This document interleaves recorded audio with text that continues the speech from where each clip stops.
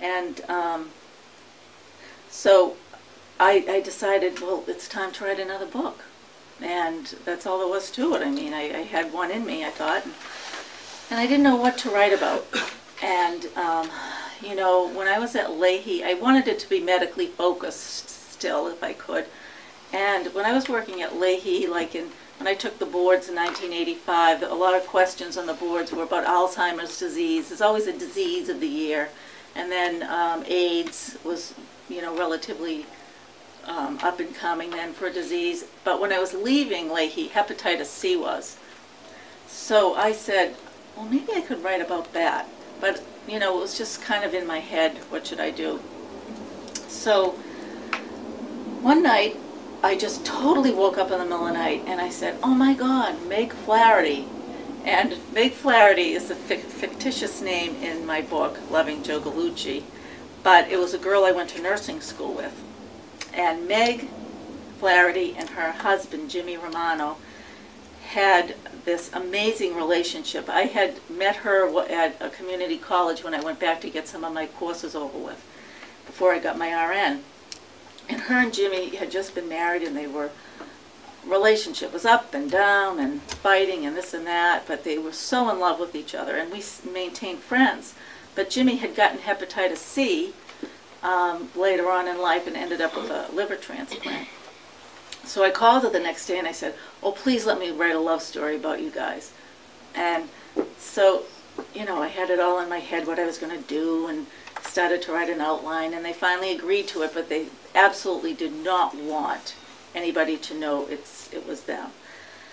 So I started the process. Here I am. I got an outline going. I went to San Diego with my husband, all enthusiastic, and we went to visit his sister. And while we were there, my husband kept getting a pain in his neck. And when we got home, I made him go to the doctors. And I say made because men don't go to the doctors. I mean, you have to force them. You have to, like, threaten. But he finally went, and they couldn't find anything wrong with his neck, and that pain eventually went away. But what they did find out is he had hepatitis C. So my husband had hepatitis C, and here I am just starting writing a book about it. So I didn't know what to do. And, you know, we waited a few weeks, and we talked about it, and he wanted me to go forth and just continue to write it. So instead of writing it just about Jimmy and Meg, I wrote about my husband and I as well. So it's 4 people, 2 couples, our lives all intertwined. And it's a true story. There's some fiction in it, but it's a true love story. And when I did get it published, I really wanted it to get out there as a love story. But for some reason, books take on lives of their own, and hepatitis C became the focus. So for you guys who don't know what hepatitis C is, it's a virus that attacks the liver. And in 2003, Time magazine called it the silent killer because it's attacking the liver and bloodstream, and you don't even know you have it. There's no symptoms at all. Like my husband had absolutely no symptoms. And he got better from it with the medication. But Jimmy, his symptoms, he did get them. He started to turn jaundice, and he was too far gone. He needed a liver transplant. So, you know, it's a really good love story, and as I'm sure people in here have known people with chronic illnesses, or maybe have had family members. And that's what this book does show. It shows a lot of what a family goes through with a chronic illness as well. And, you know, at first there's anger and bitterness. Meg was mad at Jimmy for, he got the hepatitis from shooting heroin.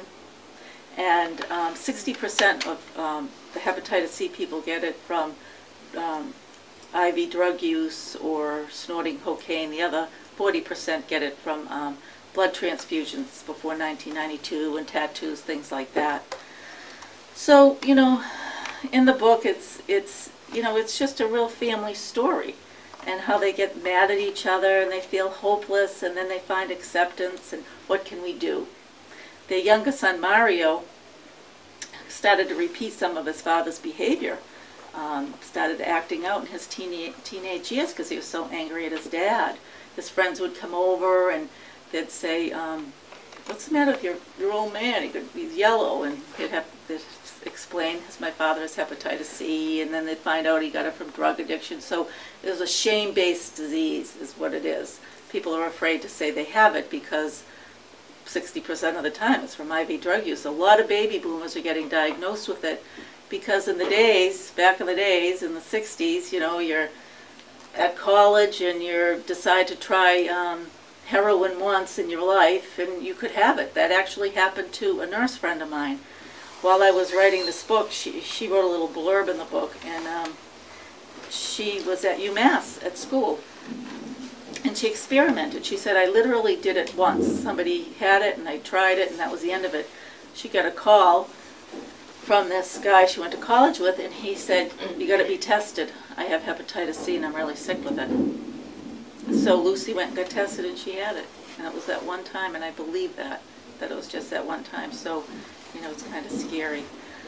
But as I said, this took on a life of its own, but it is a love story, and I'm just going to read a little bit to you. This is when Meg and Jimmy thought that he was going to die. And it's the beginning of December was the first snowfall, and Jimmy was now totally homebound, wheelchair-bound, only going out for doctor's appointments and an occasional dinner with Meg. He knew he was dying. No livers were available. This would be his last Christmas, if he made it to Christmas 3 weeks away. Meg was decorating the tree, acting normal, as if it were just another day. But they both knew that if a liver didn't become available soon, he would die. Let's talk about my death, Maggie. She was hanging tinsel and tying red bows in the tree. No, Jimmy, I'm not going there. We have to, Meg. I'm dying. I want things said at my church service, my wake and funeral. I want someone to sing Amazing Grace at the top of their lungs at my church service. Come on, Maggie, support me here. I am really dying. Jimmy's hair was thin but showed the length. His face was still so handsome amidst the swelling and jaundice. Meg put down the tinsel and bows and put her head in Jimmy's lap. The tears came. Not uncontrollable tears, but sensible tears, as Meg put it. Tears of necessity. They helped her face what she knew was inevitable. I can't let you die, Jimmy. I've never loved anyone so much in my life. I don't know if I can go on if you're not here. I loved you 30 years ago when I set eyes on you, and I love you even more now. How am I ever to get over that? Jimmy put his hand on her hair, stroking her, not responding with words, simply because there was nothing to say. They had both said it all their lives they had loved and lost. Loved and lost a few times, but always came back because of their deep commitment. Meg gathered her composure and said, when my dad died in the limo, my mother looked at me and said, it's better to have loved and lost than never to have loved at all. So I guess we need to focus on that. God, Jimmy, I even love the other you, the Joe Gallucci you, and I would take Joe Gallucci back again if it meant you living. No, you wouldn't, Meg. Joe died over 15 years ago. I don't want him back again and those painful days back again. Okay, Meg said with sadness but acceptance. Tell me what you want and I'll find the courage to do it. Now and when you do die. Jimmy looked in Meg's eyes and said with strength he didn't know he had, I need to be cremated. Have my ashes sprinkled down the Keys. Take me to Florida, Meg. I always loved it there. That's where I want my life to end. So Joe Gallucci, the title of that is, Jimmy Romano used to give that name to himself when he started to do drugs. So it was his alter ego. He'd changed his name. And Meg, and loving Joe Gallucci, she loved him no matter what. She loved him unconditionally. So after I finished this, I did the same type of thing. I, had book signings. But as I said, it took on a life of its own, and it really focused on the hepatitis C people. There's a hepatitis C support group in almost every hospital in the country. It's amazing. I met so many interesting people. And one of the men I met was this doctor. He's a dentist. His name's Richard Darling. And he had 3 liver transplants. The first 2 failed. The third one, he had been in Vietnam and gotten injured, and he had a blood transfusion in 1970, something like that. And so that's how he got his hepatitis C. But when he got the 3rd liver transplant, he went into a coma, and he wrote a book called Coma Life. And he called it that because he could hear everything people were saying around him, and he was in a coma. And so the point being, be careful what you say. And all the proceeds of his book goes to the Fear Foundation, and that's raising awareness on a legislative level to get more funding for hepatitis C, because it's still not up there with AIDS. AIDS gets millions of dollars from the government for research, and hepatitis C is down there. Yet, 8 to 10,000 people die of it every year, and 4 million Americans have it right now.